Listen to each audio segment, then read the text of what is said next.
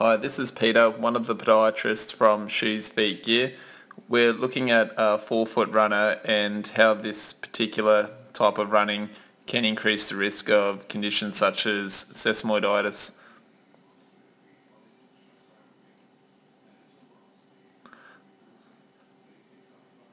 So as a forefoot striker comes through, we want to focus in on this foot striking the ground, and we can see as it hits the ground a lot of impact happens straight through the forefoot where this injury happens.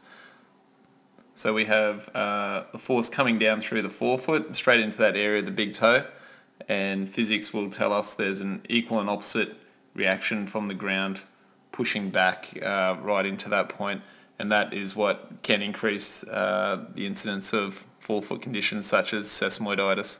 Of course, there's plenty of other factors and things that can lead to sesamoiditis, but this is one of the significant ones.